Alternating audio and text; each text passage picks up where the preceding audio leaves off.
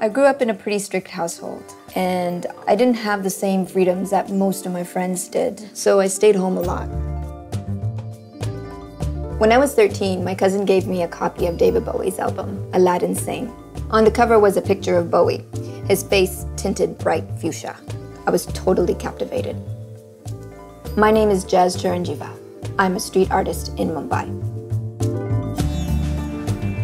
Fuchsia is the color that I associate with my childhood notion of rebellion. It's hard to explain, but at the time, simply using fuchsia in my drawings made me feel like a part of that counterculture movement. It was the first time I felt that I didn't have to answer to anyone but myself. I moved here to Mumbai a few years ago, and up until recently, street art in Mumbai was almost non-existent. I saw the opportunity to contribute to an emerging scene, and through my art, possibly be a small voice for change. India is such a large and complex country that change is often very slow. The other day, I woke up with an idea in my head, and I grabbed a couple of tins of paint and my brushes, and I went out into the streets to paint. By the afternoon, hundreds of people had seen it.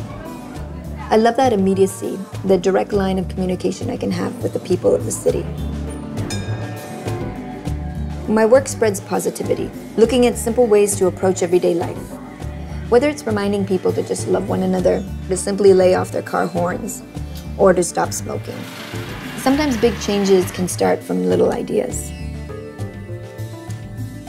I still use fuchsia today. It's loud, it stands out, and tells people to take notice. It's a radical color that makes me feel empowered. Every new piece I paint is a new opportunity for me to speak out, and I'm so grateful for that. It still amazes me how a splash of color can change a place, whether it's a wall, a building, a person, or even a whole community.